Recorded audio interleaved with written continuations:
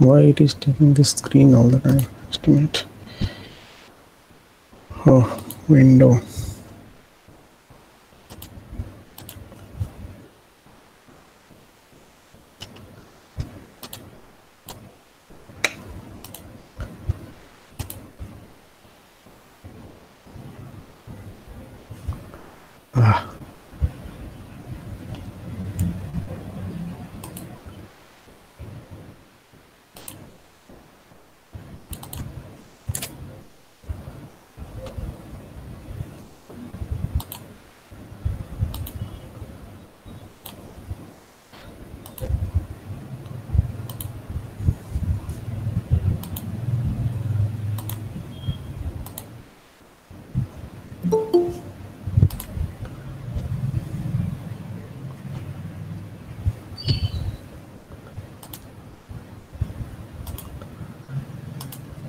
Can you see the presentation now? Yes, sir. Okay. Yes, sir. Okay. So let's begin the class. So in the last two class, basically I have discussed about Maxwell's equation, which you have already learned in your previous courses, and the prediction of electromagnetic wave that comes from Maxwell's equation. So we have discussed about the propagation of electromagnetic waves in vacuum and in linear medium. And then we are discussing about the propagation of electromagnetic wave across two different linear medium. And in the last class, we have discussed about the special case of normal incidence, where the electromagnetic wave, incident wave, basically the propagation wave vector that is incident on the interface of two medium that is perpendicular to the interface. But that may not be the case all the time. So we would like to discuss the most general scenario today. So let me just again show you the boundary condition that we have learned in our previous classes. So these are nothing but Maxwell's equations at the interface of the two medium. So we know when there are no free charge and no free current, and it's both medium are homogeneous linear medium, then we can relate the parallel and perpendicular component of electric field and magnetic field at the boundary this way, where epsilon1 and epsilon2 are the relative permittivity of the two medium, and mu1 and mu2 are magnetic permeability. So we are going to again use the same set of boundary condition. Only difference is that now we have to separately consider each of the component, that is the parallel component and the perpendicular component, because earlier we had only one type of component, the other one was missing because it was perpendicular to that interface. So let us now look at this picture. Okay, this is a general picture where let me just explain the picture first. So this line is the z-axis, and this is the x-axis, and the positive y-axis is actually pointing towards you, that is coming out of the screen. And so you can understand this. These are the two medium on the two side of this surface, and this surface, which is the interface, is basically xy surface. So xy plane is basically the interface between the two medium. So first medium lies on the left side of the surface, second medium lies on the right hand side of the surface. Now let us imagine an incident electromagnetic wave which can actually come from any direction. But for the sake of simplicity in this picture, I have taken this direction to be along this ki, which is lying on the plane of the screen. But remember, this is not a necessity. The electromagnetic wave can in principle come from any direction. And also remember that this is a plane. Okay, this is a plane. We are seeing only the intersection. So this is a XY plane, which is the interface, and an electromagnetic wave is incident from this side. So Ki is the wave vector of the incident electromagnetic wave. And now we know that electric field and magnetic field, they are transverse to the wave vector. So naturally, this is the electric field which is perpendicular to wave vector, and B is pointing towards plus y axis, right? So which is perpendicular to this screen that we are seeing here. And let us take this angle of incidence to be theta I, right? So Ki is the wave vector, incident wave vector, Ei is the incident electric field, Bi is the incident magnetic field, and theta I is the angle of incidence. Now, what will happen? Of course, there are two possibilities. One part may get reflected, another part may get transmitted, but we have to apply the boundary conditions carefully, because now the direction is arbitrary, right? So let us look at the boundary conditions and decipher each of the components, that is parallel and perpendicular components of electric and magnetic field, and then combine them together on the, because in the left hand side of this surface we have two different electromagnetic wave. One is incident, another is reflected, whereas on the right hand side we have only a transmitted wave. So there is only one electric field and one magnetic field. Whereas in this side we have two electric field and two magnetic field. We have to combine the parallel and perpendicular component of them on the both sides according to the, and then equate them according to the boundary conditions. So let us first look at the solution that we have, the plane wave solutions. That is, again, we have the same equation, wave equation, which we have discussed in previous classes. That is, the Maxwell's equation tell us that the electromagnetic wave can propagate in vacuum and in linear medium, of course with a different speed. In vacuum it is 3 × 10⁸ meters per second, whereas in medium it will depend on the permittivity and permeability of the medium. And that wave equation in any linear medium or in vacuum, we have a solution, and that solution, it can be written as this is the plane wave solution, where this is the incident electric field, R is any location vector, and T is time. So E0I is again complex amplitude. Remember, I told you that this is a complex vector. Which why this is complex? Because this incorporates the phase part, if the were I delta term inside it.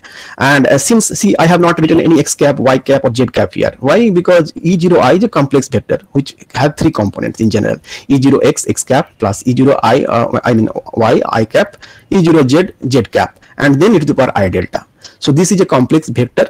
And since we are discussing about a general scenario, in the previous class when we discussed about the normal incidence, then the wave was propagating along the z direction. So it was e to the power I kz minus omega t, right? If you remember that. And the electric field was polarized in the x direction. So we wrote x cap in the previous class. Wait a minute, someone is trying to join. Okay.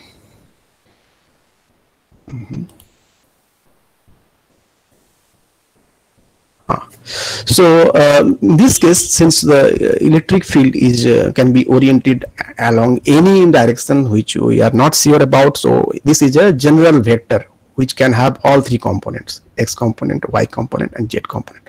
And we know that the magnetic field, once we know the electric field of the incoming electromagnetic wave, we can derive the magnetic field of the incident wave easily by taking a cross product of the unit wave vector of the incident wave and cross product of this and the incident electric field. And V1 is the velocity of the electromagnetic wave in that particular medium. So this is the electric field and magnetic field of the incoming electromagnetic wave, which you have shown here, so E and B, right? Now see, the one part is reflected. So reflected wave, obviously it is going in the same medium, so velocity will be same, but the direction of the reflected wave vector will be different.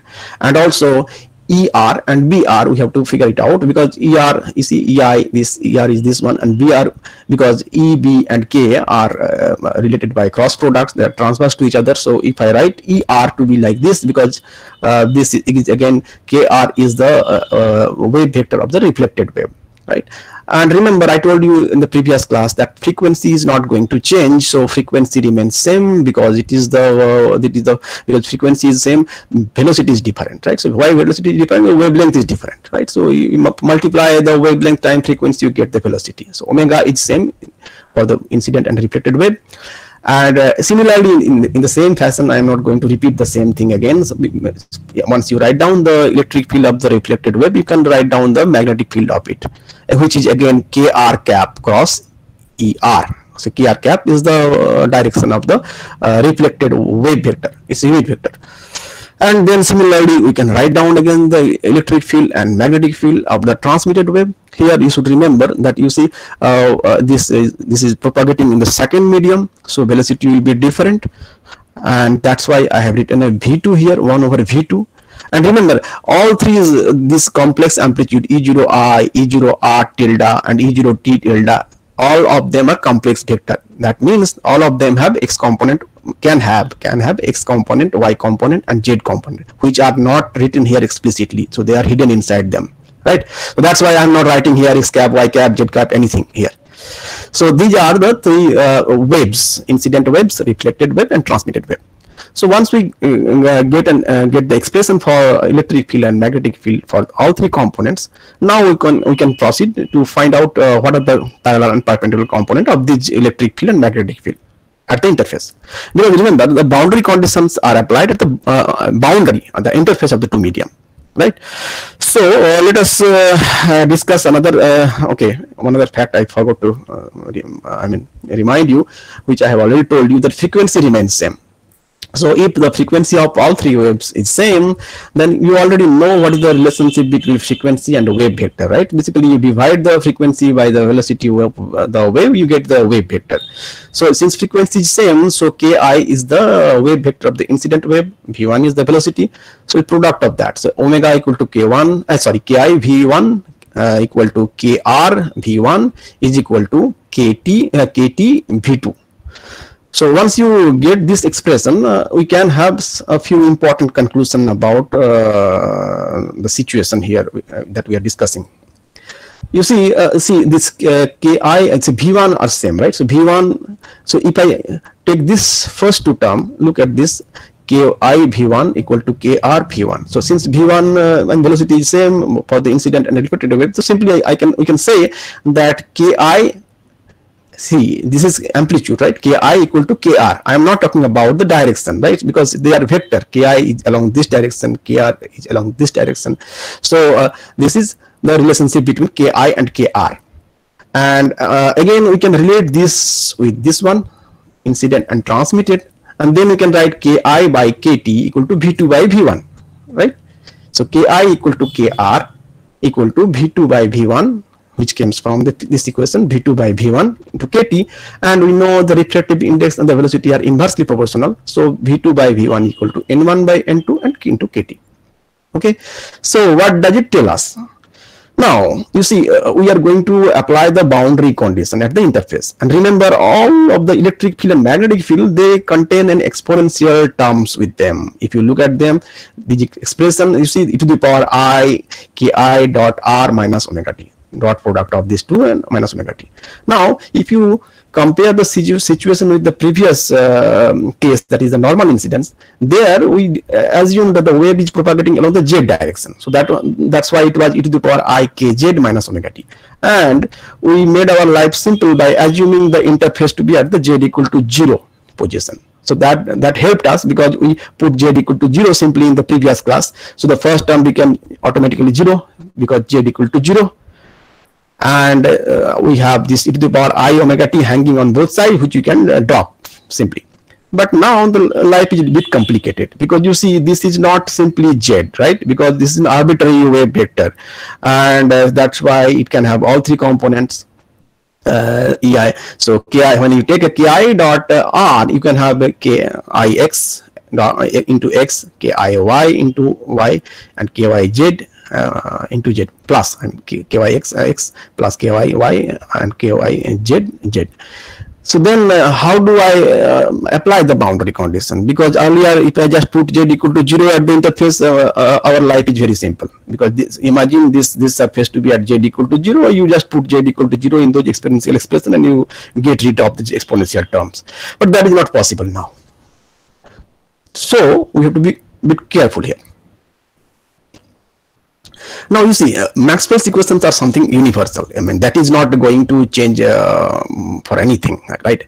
So we have set of boundary conditions which are coming itself from the Maxwell's equations, and these boundary conditions should hold at each and every point on the interface of the two medium, and at all times. It's not like it holds for some time and it doesn't hold for another time. So what is the interface? The interface is the xy plane. You imagine a plane, this plane, if I imagine many points on this plane, each of those points will have two coordinates, x and y, and z equal to 0. Again, imagine this plane to be at z equal to 0. So all the points on this interface can be represented by three numbers, x, y, and 0. Right, and the boundary condition must hold at all those points and at all times. That is basically a requirement from Maxwell's equation, because Maxwell's equations are fundamental equations which describes the behavior of electromagnetic phenomena in nature. So we cannot, assume that it holds some time, it doesn't hold some time. That is not possible. It's universal law. And then, so you see, so how do we satisfy the boundary condition then? Because e to the power, if we take this equation, e to the power I ki dot r. Now, where are we going to apply the boundary condition? That you have to remember. On the boundary only, not anywhere else. Only on the boundary. Now, on the boundary, what is z? Z equal to 0. So we will have only two components. So ki x x plus ki y y. Because z is 0, so that will not be there. And the same thing applies for all three waves. So I am not repeating the same thing.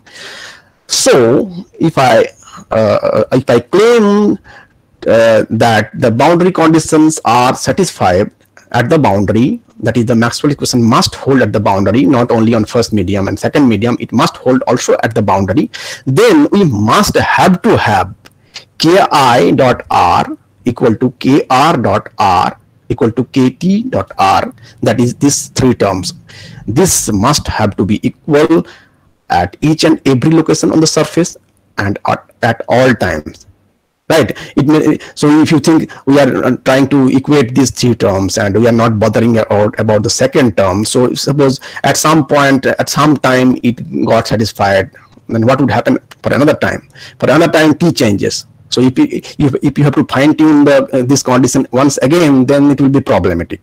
So the condition tells you, boundary condition requires you to accept that these must have to be the case at the boundary, that is at all points on the interface of the two medium, and this is called phase matching condition. A very simple thing, but of course it has several consequences. Once you assume this, that this three has to be equal at the boundary, okay, so let us just discuss the phase matching condition in a bit simplified manner. So imagine an equation like this. Okay, a to the power I ax plus b to the power I bx equal to c to the power I cx, where a, b, c, capital A, B, C and small a, b, c, these are non-zero numbers, and we have to see what are the requirement on these values a, b, c and capital A, B, C. Right. You see, this, if I tell you if the x equal to 0, then of course capital A plus capital B equal to capital C. But what about other values of x? Because see, here x is not the same x as you were discussing in the previous slide, that is x on the interface. This is general variable. So I'm just talking about a general condition where we want to understand the phase matching condition, right? So x is any arbitrary variable. Here it is not the boundary at the interface. So then can you prove that a equal to b equal to c? It is straightforward. A equal to b equal to c and a plus b equal to c. This can be proven easily. If you take a derivative on the both side, you can easily show that this is the case, I a into this, and you differentiate it once again, you will get minus a square into capital A to the power ix and blah blah in the same way, right? And a minus gets cancelled from both sides. So you see this. So this is given to you. So this will hold only if, this is telling you, this will hold only if a equal to b equal to c. That means these prefactors before this x on the exponential term must have to be equal, and that is what we are claiming here actually. Ki dot r, kr dot r, kt dot r, which are sitting here in the exponential terms. And you see, this is a necessity. This is a necessity in order to save the Maxwell's equation. Okay, anyway, we are not saving Maxwell's equation. Maxwell's equations are there. I mean, you just have to just accept that those are set of equations which cannot be violated. Okay, that is something universal. Fine. Okay, so once you accept that, what this boundary condition, I mean, once you accept that, what this boundary condition tell us? Okay, so this was the phase matching condition at the boundary. Ki dot r, kr dot r, and kt dot r, they are equal at each and every point x, y, 0 on the interface at all time. Well, so as I told you that since on the boundary there are no z values, z is 0 at each and every point on the interface, so we can simplify these three terms like this. Okay, straightforward, this dot product without any z component, so that is 0. Third component is 0. Now, this obviously requires us to accept that the x component of the wave vector of the incident wave has to be equal to the x component of the reflected wave vector of the reflected wave, and that's going to be equal to the wave vector x component of the wave vector of the transmitted wave. A similar thing for the y component. Now, if we apply a simple trick, it's not a trick really, let me just explain. Yeah, so here, as I told you, that the incident wave can actually come from any direction, right? So this is just a simplified picture which I have drawn because I cannot go to 3-dimensional. It's a 2-dimensional screen where I must have to draw all these components, so I have chosen to do that. So you see, as I told you that this k can come from any direction. Okay, then suppose it is coming from any direction, but I have the freedom to reorient my xyz axis in such a way that ki lies on the xz plane. This is possible, right? If I rotate my axis, that, because see, physical phenomena or laws of physics should not change on the basis of your preference of the coordinate system, right? That everything will always hold. So what I'm saying that this is the same interface, let it be there, and the electromagnetic wave is coming from some arbitrary direction. Okay, let it come, and then if it is coming from an arbitrary direction, we can choose a different set of axes where this ki is again oriented along on the xz plane. And if you accept that then you can see, simply you can say from this this we have already shown from this, and then we are assuming that x component of the incident wave vector lies on the xz plane. So then there are no y component of it. Do you agree? If, okay, maybe I should go slowly. Okay, let me just show the picture once again. K is on the xz plane, right? So if that is the case, there are no component of y component of k. Do you agree? Yes or no? Can you hear me? Hello? Yes, sir. Okay. Okay. So ki, okay. So ki has no y component, right? This is what we are. I'm taking a scenario or situation where ki has no y component, right? Yeah. So that can be the case here. Now, since we are applying our boundary condition only on the interface, you see, we have already seen z equal to 0 on the interface, right? There are only x and y, and when this wave vector is impinging on this surface, it has only x component, no y component, right? It has z component, but that is of no use because kz into z equal to 0, right? Because z equal to 0. So ki has x component and z component. Z component is of no use. We are left with only x component, and y component is not there because we have assumed ki is on the xz plane. So this tells us. 1 minute, okay, so then what is this? Okay, so if that is the case, then all y component must be 0 on the xz plane.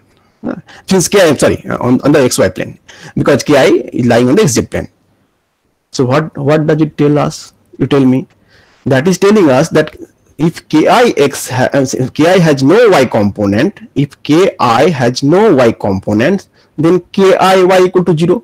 But if I put a 0 here, that forces this and this to be 0 also. Remember this. If I put ki y equal to 0, that is no y component for the incident wave vector, then automatically the reflected and transmitted wave vector, I mean the y component of reflected and transmitted wave vector becomes 0. And that if you remember, this is one of the law of reflection that you have learned in your school textbooks, right? That is the incident wave and the reflected wave and the normal to the interface must lie on the same plane. Do you remember that? So this implies that Kr, Kt are forced to lie on the plane occupied by Ki. So they must lie on the same plane, right? So the wave, incident wave may come from a different direction, maybe not on the same plane which we are discussing right now, but whichever plane you choose, all these three wave vectors must lie on the same plane. And this is not our choice. This is a requirement from Maxwell's equation, right? This is a requirement from Maxwell's equation. Maxwell's equation forces us that once you choose your Ki to be on the xz plane, Kr and Kt must also lie on the same xz plane. There is no other way, right? And this is one of the law of reflection that you have learned in your school textbook. Okay, then let us come to this. You see, we have this Ki into, where we get this from? Ki sine theta I, Kr sine theta t.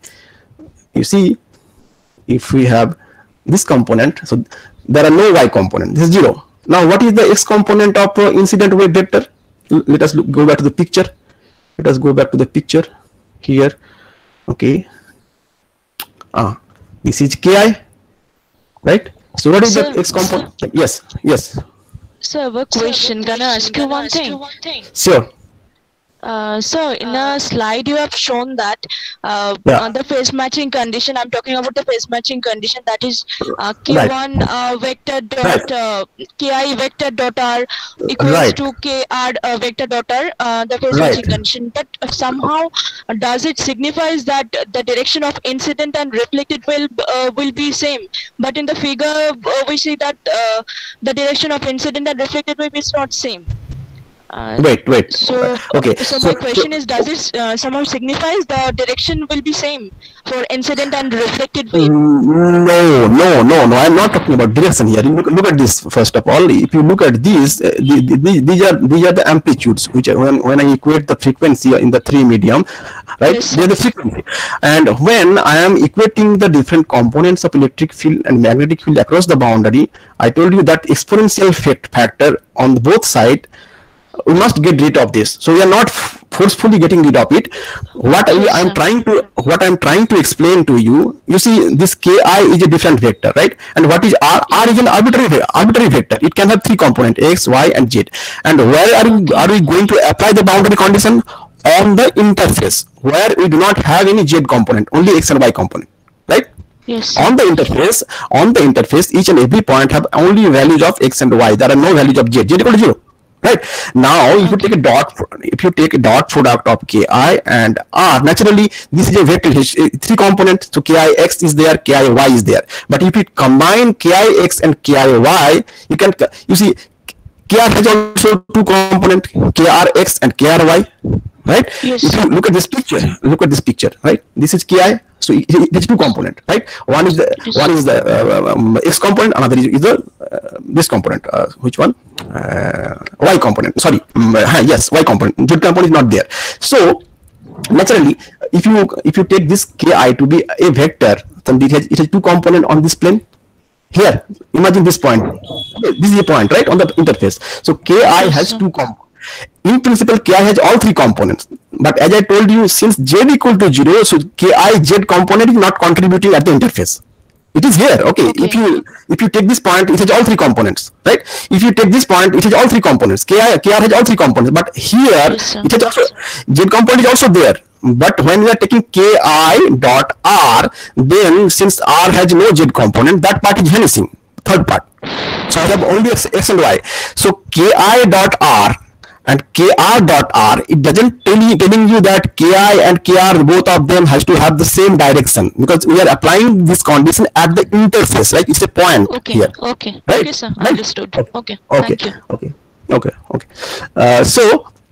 What we are discussing then? Okay, so as I told you that they must lie on the same plane, and then I was talking about the x component, because this x component of incident, reflected, and transmitted wave, they must have to be equal. So what are the x component? If you look at this picture, sorry, I have to go back to the slide again and again, because there is no other way. So x component, what is the x component? Look at this. This is theta, so this will be the cos theta, as well as sin theta. Here also you can see this is the theta is the angle of refraction, theta t is the angle of transmission. So if you take ki to be this, then ki sin theta I. If you take kr to be this, then the x component is kr sin theta r. If you take kt to be this, then the x component is kt sin theta t. So that is what I have written here. If you look at this expression here, that is what I have written, right? This one. Now we have already seen that ki must be equal to kr. Again, I am telling you that ki and kr, the direction wise they are not same, right? Amplitude, here we are talking about the amplitude, right? Because the velocity is same, frequency is same, so ki has to be same. There is no other way.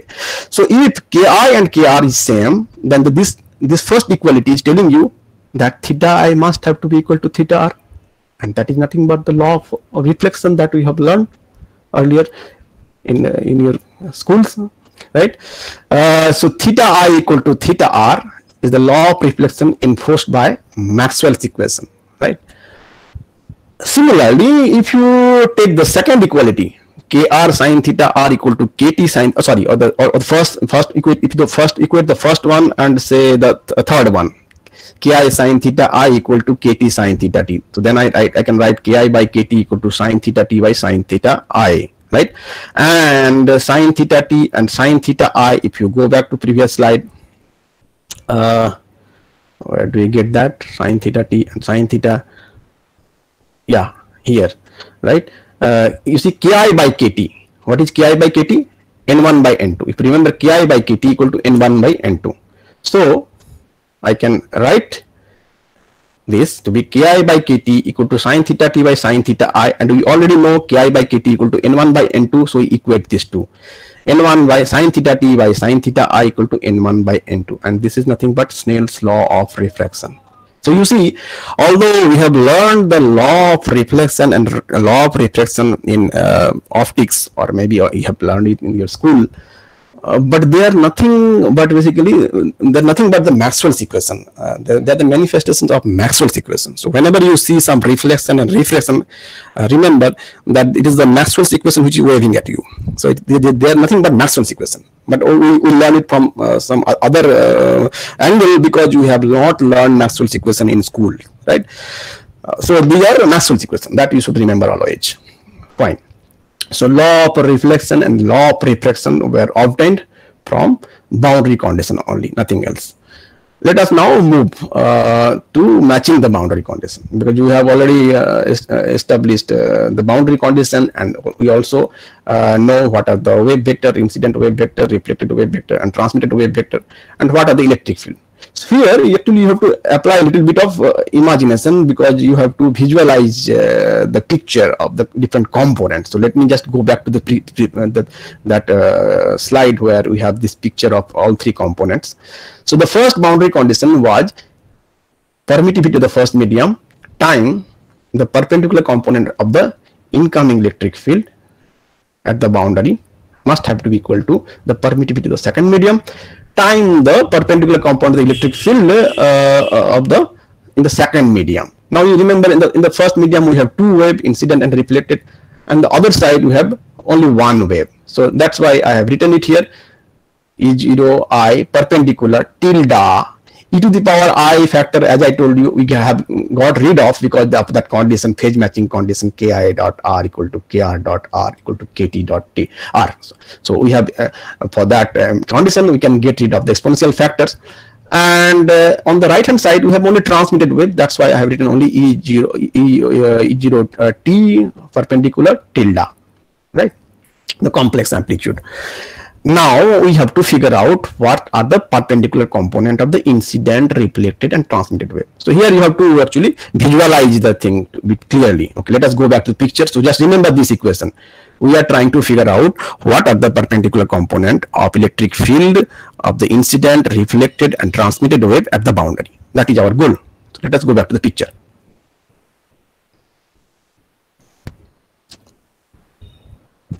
Okay. Look at the picture carefully. So this is incident electric field, and this angle is theta I, angle of incidence.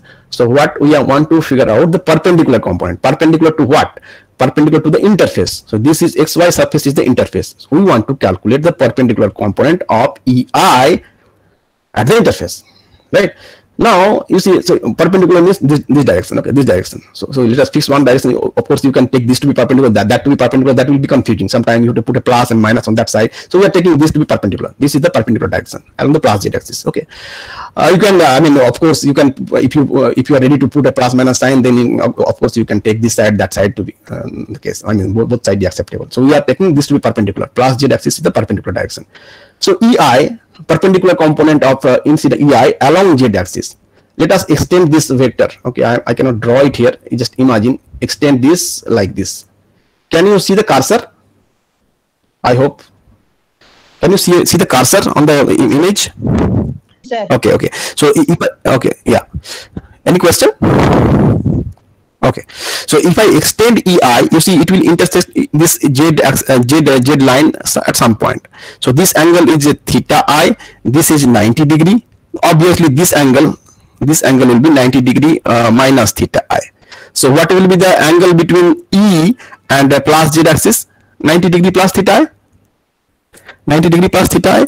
So if it is 90 degree plus theta I, and if we want to take the component which is perpendicular to this interface, so then that will be E0I cos of pi by 2 plus theta I. And cos pi by 2 plus theta I is nothing but minus of sine theta I. That is the case. That is the first term that we have written here. Just look at this. You see, we have written minus E0I sine theta I. This is basically cos of pi by 2 plus theta I. That's why minus sign is there. Any question? Okay. Similarly, if I go back to the picture and look at the reflected wave, you can similarly identify the perpendicular component. You see, this is reflected wave, right, going towards this direction, and we want to find out the perpendicular component. You see, this is again, if you this is the electric field of the reflected wave. Extend this, right? If I extend this way, this is 90 degree. This is 90 degree, right? This is 90 degree minus theta r. This is theta r, so this is 90 degree minus theta r. So this is 90 degree. This is 90 degree minus theta r. So what will be this angle? 90 degree minus theta r. So total sum of three angles is 180 degree, right? So that will be theta r, right? 90 degree minus theta r, 90 degree. So that will be theta r. And if this is theta r, the opposite angle, if we extend this ER and this X line, they will intersect somewhere. So this angle is theta r. The opposite angle will be also theta r. So what is the perpendicular component then? If I want to figure out, or maybe I'm talking about the parallel component here. Maybe we have to extend this on that side. Okay? Maybe I'm talking in the wrong direction, because that will lead us to the parallel component. Let us extend this way. If I extend this way, then this is theta r, and this is 90 degree, and 90 degree. This is theta r, right? And this is 90 degree. So what will be this angle? 180 minus 90 minus, so 90 degree minus theta r, right? 90 degree minus theta r. So if I extend this ER, this vector on the back side, extend this, and then this will cut somewhere here, and this angle will be 90 degree minus theta r. So if I take the perpendicular component, this will be E0R cos of theta, cos of pi by 2 minus theta r.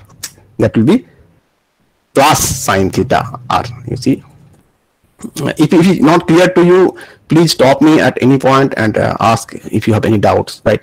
So the second component, the perpendicular component, here I am writing E0R. This was cos of pi by 2 minus theta r. So first component, first quadrant, this is positive here, and sine cos will become sine, so that's why sine theta r. And similarly, if we go to the right hand side, the transmitted component, again you can see the picture. It would be better if I had some option to draw these things, but unfortunately it's not possible here. See Et, again we extend this in the back side. You see this is theta t and this is 90 degree, so this will be 90 degree minus theta t. So this is 90 degree minus theta t, but we want the component along this direction, so that will be 90 degree plus theta t. If I extend this like this, this is theta t, this angle. Yeah, sure. I'm hearing you. So what is the direction of PR, sir? What is the direction of ER? Sorry, I can't hear you. BR. Oh, BI. This is BI. Okay, in this picture it will be clear. So BI is along plus y axis. BR, if you take, you see, you already know the relationship between K, E, and B, right? So if K is along this direction and E is along this direction, B must have to be along minus y axis. In this picture it may not be clear, so these are three-dimensional figure, right? This B is pointing towards you, BR is pointing away from you, right? So it is pointing away from you, minus y axis. Okay, okay, yeah. So here, so I told you, okay, we are discussing about this transmitted component. So if you extend this, this will be theta t, this will be pi by 2, 90 degree. So this will be pi by 2 minus theta t. So the opposite side is will be pi by 2 plus theta t. So if I take the perpendicular component of ET on this surface, then ET will be E0t cos of pi by 2 plus theta t. And cos pi by 2 plus theta t is minus sine theta t. That is what we have written here. Let me just a minute. This one. Yeah, you see minus sign is there. For the incident and for the transmitted, there will be minus sign because that is sine of cos of pi by 2 plus theta I and cos of pi by 2 plus theta t. That's why this is sine with a negative sign. Here it is since pi by 2 minus theta r, so that's why it is a plus sign. So this is the first boundary condition that we have matched at the boundary. Now let us go to the second boundary condition. This is straightforward. You see, as someone just asked me that what are the direction of a B, right? So let us again go back to the picture. So right now, the second boundary condition requires us to match the perpendicular component on both sides of magnetic field. Now you tell me from this picture what are the perpendicular component of B? Is there any perpendicular component? If B is pointing towards, BI is pointing towards plus y axis and BR is pointing towards minus y axis and BT is pointing towards plus y axis, that is BI and BT is pointing towards you and BR is pointing away from you, and we are trying to find out the perpendicular component of these magnetic fields at the interface. Now what is the interface? That is the xy surface. Now if I go to the xy surface, do BI, BR and BT have any perpendicular component on this surface? There are no perpendicular component because they are tangential to the surface. If BI, BR and BT all points towards either plus y axis or minus y axis, they must be tangential to this interface, which is xy plane. So there are no perpendicular component of B at the interface. That's why the second boundary condition becomes redundant. You see, look at this. So I just have put 0 equal to 0, which is of no use because there are no perpendicular component of B on either side. Now we have to equate the parallel component of electric field on the first medium and the second medium. So now we have to figure out what are the parallel component. This time, if you go back to the picture once again, and you see we are interested in the parallel component, that is the component which is tangential to the surface. You see, ER is this. So this time let us extend this in this direction. So as I told you, this one 90 degree, and this is 90 degree minus theta r. So 90 degree minus theta r plus 90, 180 degree minus theta r. So that must be theta r. So the opposite angle will be theta r. And we are right now interested in calculating the parallel component of electric field, right? Reflected. So that will be ER, E0R cos of theta r. Similarly, here also you see, if you extend this in the back side, extend this back side, right? This is theta I. So this angle will be 90 degree minus theta I. This will be 90 degree. Extend this. This will be 90 degree. So this must be theta I, right? This must be theta I. 90 degree plus 90 degree minus theta I plus theta I will be 180 degree. So this must have to be theta I. So EI cos theta I will be the parallel component at the interface. That is the tangential component at the interface.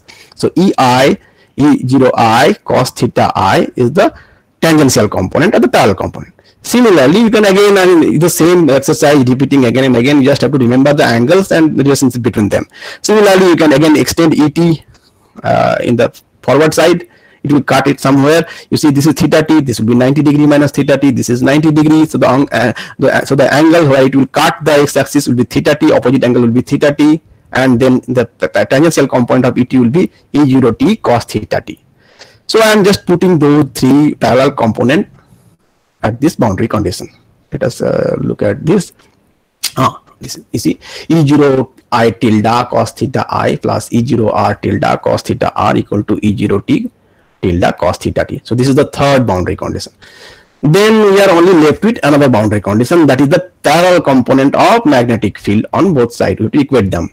And if you remember, that was B parallel 1 by mu1 equal to B parallel 2 by mu2. And remember, magnetic field is has only tangential component. There are no perpendicular component. It's all parallel, right? It's all parallel because they are living on the this plane. I mean this xy plane at the interface. So what are the parallel component? If you look at this, as I told you in the picture, they have only either plus axis. They are only lying on along the plus y-axis or minus y-axis. Incident magnetic field points toward y-axis, reflected points towards minus y-axis, and transmitted magnetic field points towards y-axis. And what are the relationship between EI and BI? If you remember, they are nothing but KI cap cross EI and KR cap cross ER and KT cap cross ET. And because of that cross product, there will be negative sign here. BI and BR cannot have the same direction. If it is pointing toward plus y, it must have to point along minus y. So Ki cap cross EI and Kr cap cross ER must point towards opposite direction. Medium velocity is same, V1 and V1 in the reflected and incident case, and transmitted case it is in the second medium, so velocity will be V2. So if when I equate the parallel component of magnetic field on both sides, we have B parallel 1 by mu1, which is basically E0I by V1, as I showed you in the previous slide, and there is a minus sign. Why? Because the reflected component is, the magnetic field of the reflected wave is pointing towards minus y-axis, not plus y-axis. That's why this minus sign is there. They are moving in the same medium, so V1 both should have V1. They are in the same medium. That's why this 1 by mu1 will be there for both of them. And on the other side, since it's moving in a different medium with different permeability, so that's why we have 1 by mu2 and E0t by V2, that is the magnetic field. Basically, this entire term is magnetic field, parallel component of magnetic field of the transmitted wave.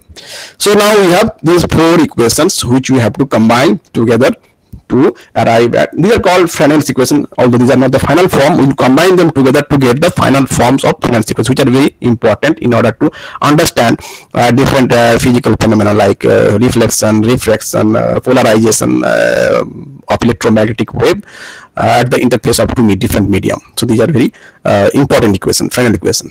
So we'll combine these four equations. These equations have no use. Now if you look at this first equation and the fourth equation, you will find a similarity. They are actually same equation, right? Okay, let us see.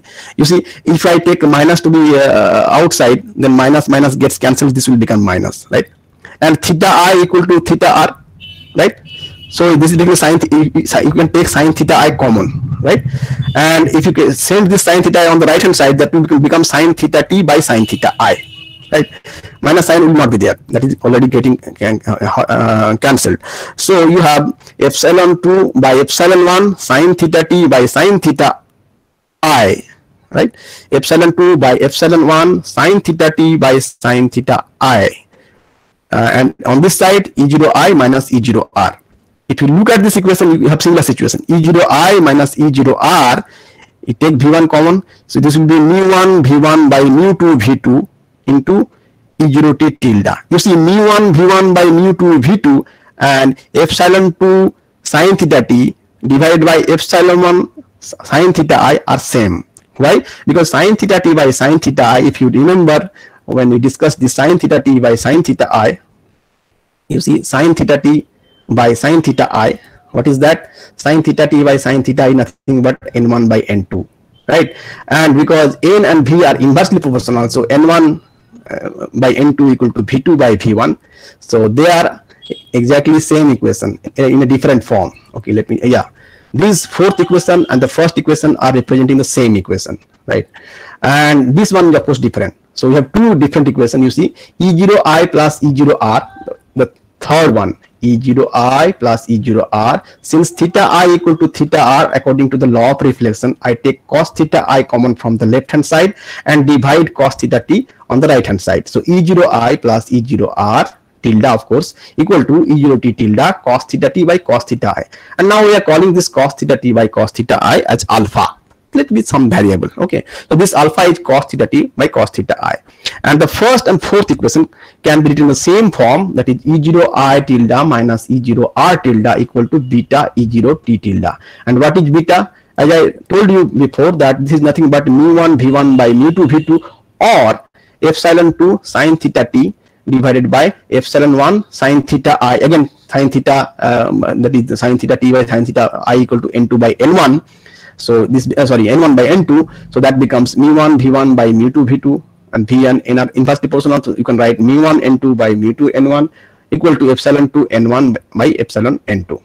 So these two equations, they are very easy equation, because you have just a plus x plus y equal to something, because our goal is to find out the transmitted and reflected electric field in terms of the incident electric field, because what we know is the incident one.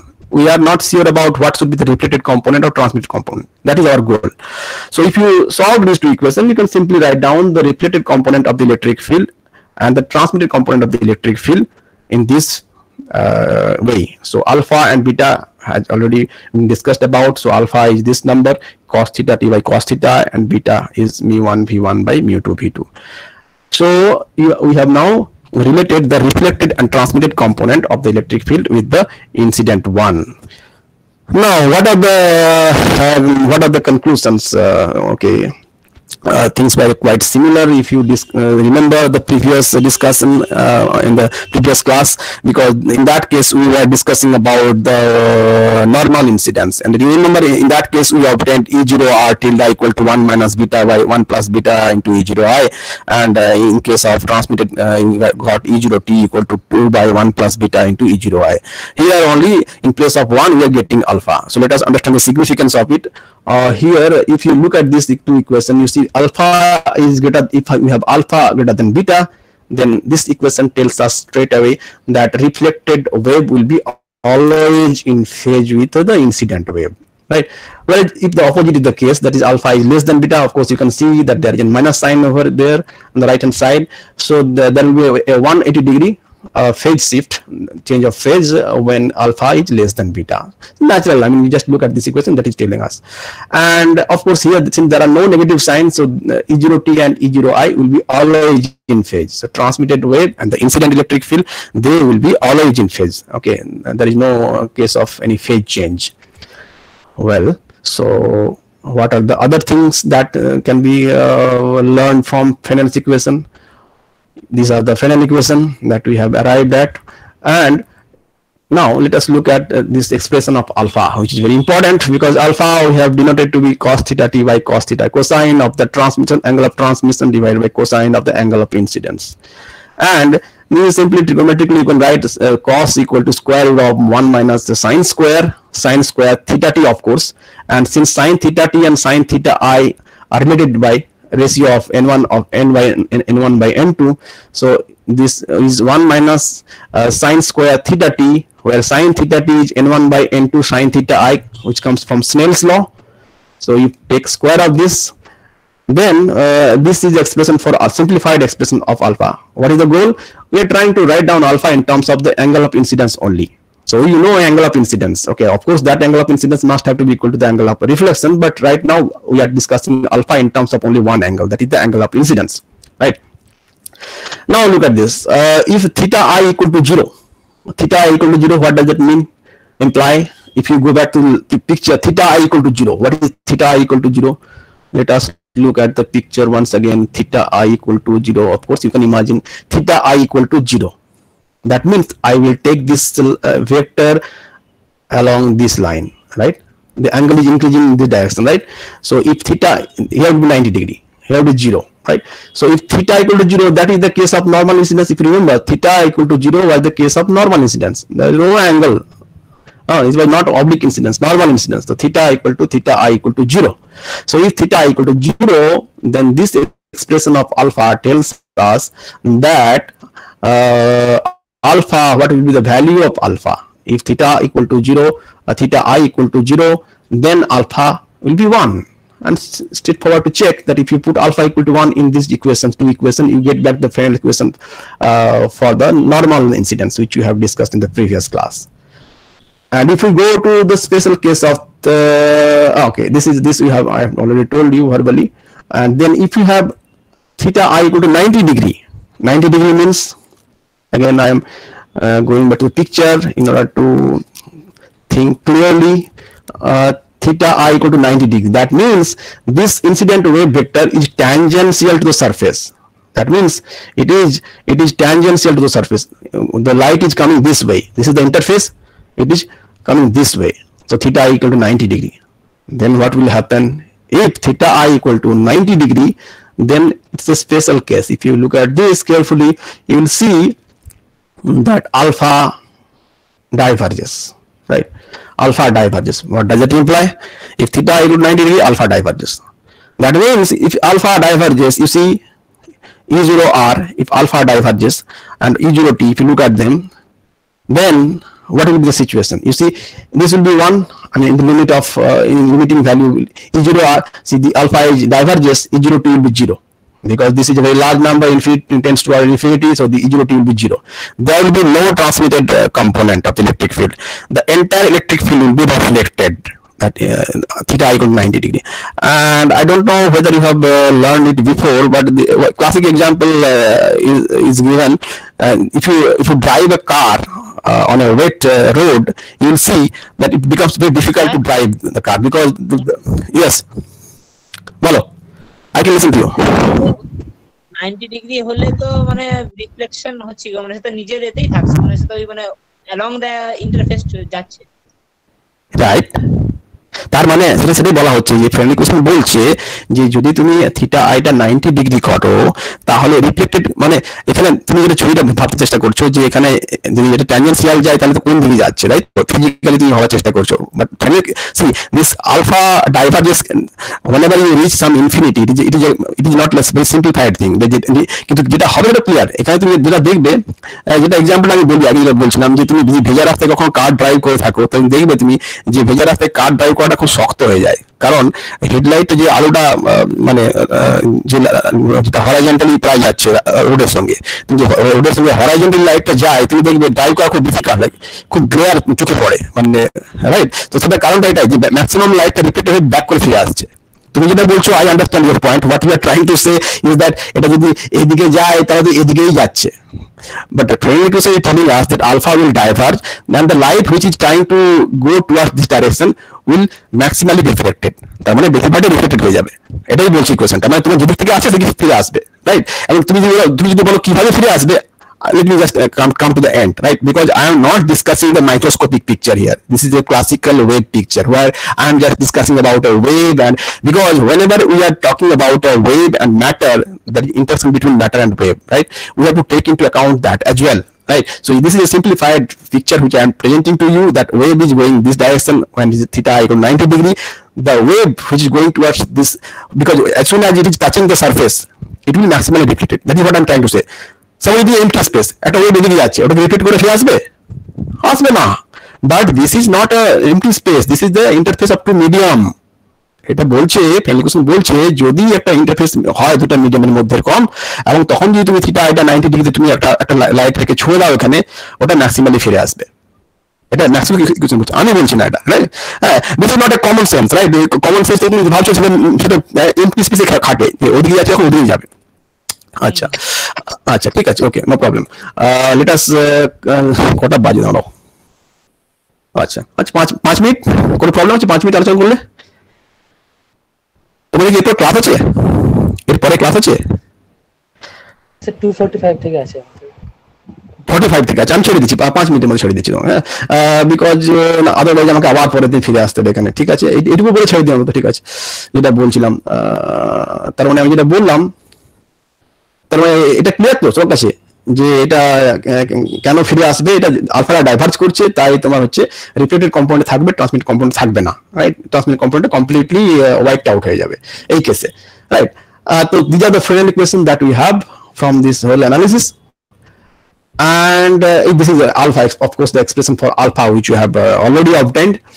And now you see these are the two special cases that we have discussed: theta I equal to 0, theta I equal to 90 degree. But in between there will be an angle, intermediate angle, theta equal to theta B, for which alpha can be equal to beta. So this is the value of alpha, right? So what is that angle? We're trying to figure it out. If see if alpha equal to beta, then you can clearly see that there will be no reflected component, right? Alpha equal to beta means there will be no reflected component, right? This is another special case, right? And we want to figure out what is the value of that special angle, theta equal to theta B, for which alpha will be equal to beta. That is for which for that case EOR tilde will be 0. Right, that is the reflected wave will be completely extinguished. So let us take this equation for alpha, and I am squaring both sides, right? So see what is alpha, because this is the condition imposed, alpha equal to beta. Alpha equal to beta hole alpha square ke beta square likhte pari, alpha equal to beta. That's why I am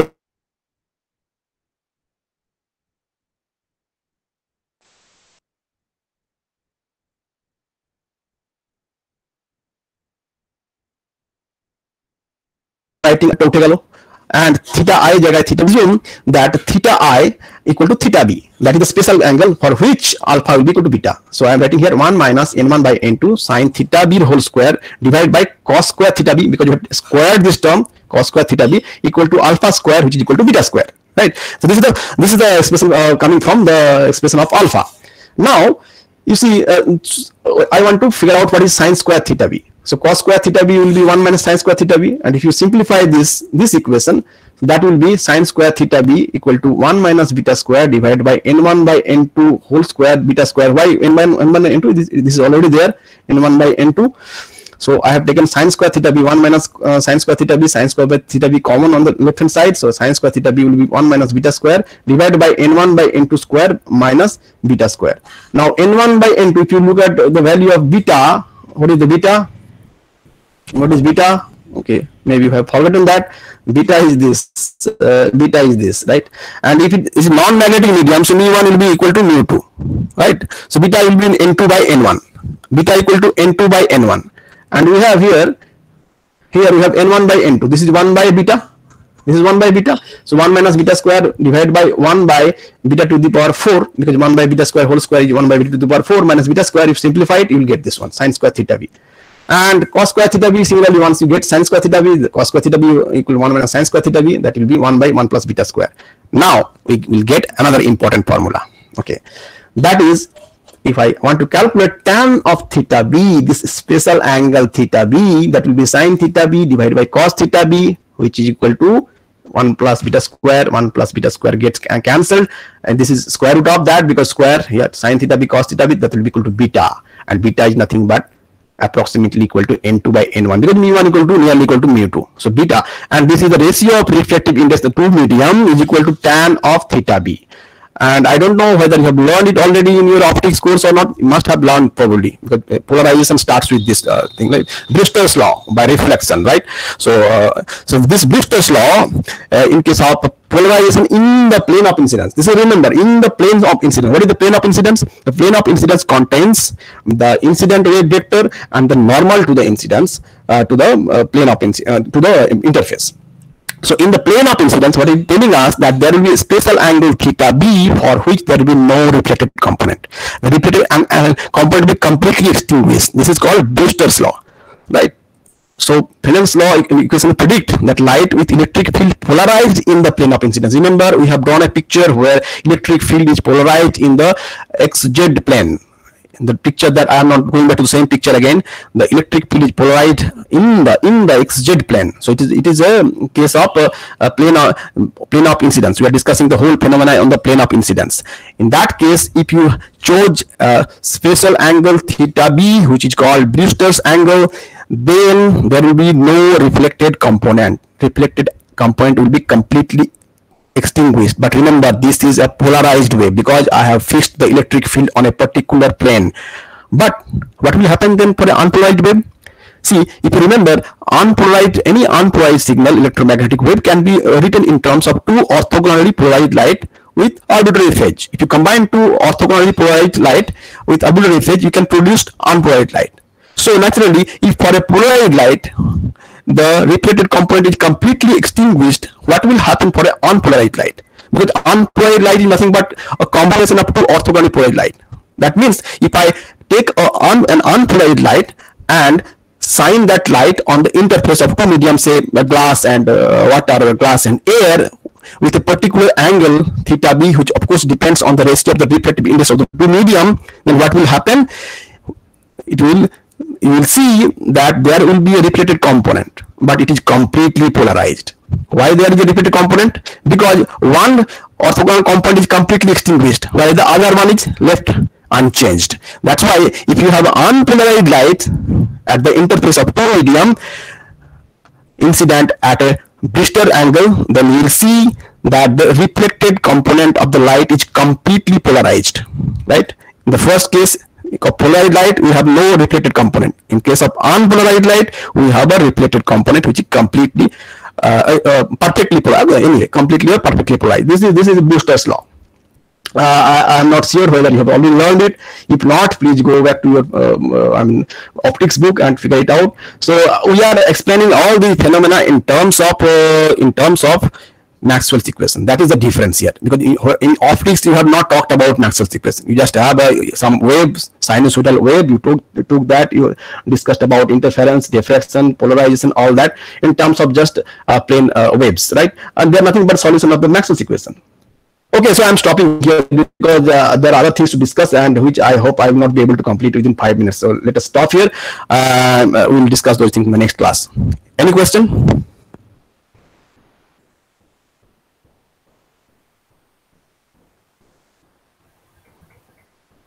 Okay, if you have no question, if you have question, then please ask. Otherwise, okay, because you have another class at 1:45, so we have to leave now.